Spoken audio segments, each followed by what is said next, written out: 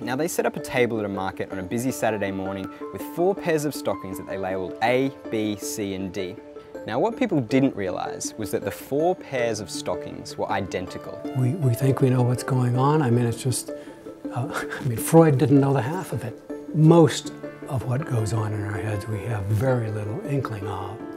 We're just horrible. I mean, it's like we only see the best sort of situation that's gonna get us from point A to point B. These people aren't any happier than anybody else. The people in the seemingly unfortunate situations are just as happy as the people in the seemingly fortunate situations. At any given moment, you have things working for you and things working against you. When you take sort of long-term behavior, it's very unlikely that everything's going to work for you or work against you all at once.